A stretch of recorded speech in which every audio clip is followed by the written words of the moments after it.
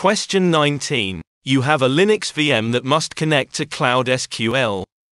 You created a service account with the appropriate access rights. You want to make sure that the VM uses this service account instead of the default Compute Engine service account.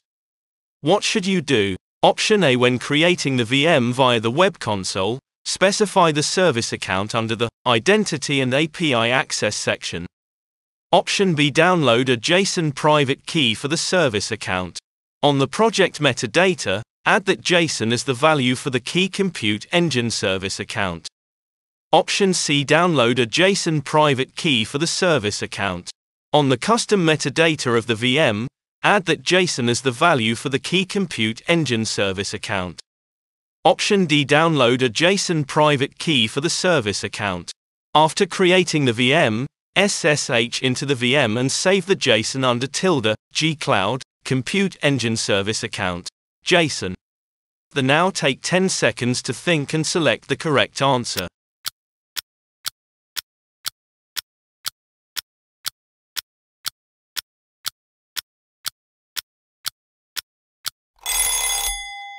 B. Talks about project-wide, it's too broad and should be ruled out. C. The JSON file downloaded is a private key, and as per documentation, the service account metadata of a VM should be used for tokens, unique to the VMs, not the service account. Let's consider download private key scenario. Wouldn't the SQL need to be configured with the private key of the service account for this to work?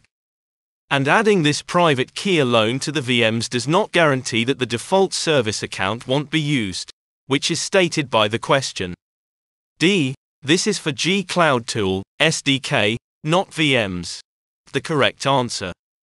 Correct answer. A. In the Cloud console, go to the VM instances page. Go to VM instances. Click Create Instance. On the Create a New Instance page, fill in the properties for your instance.